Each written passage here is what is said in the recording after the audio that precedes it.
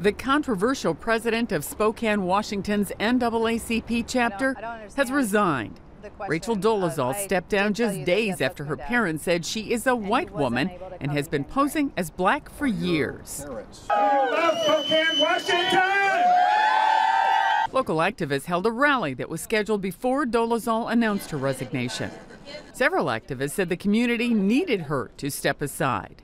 We do not believe that you can build a just community on lies. That's right. You cannot build a just community by not telling the truth. That this community is blessed. That we will rise above this and no longer settle for leaders that will not tell the truth. Dolezal wrote a statement on the local NAACP's Facebook page saying she would always fight for human rights. Sandy Kozel, The Associated Press.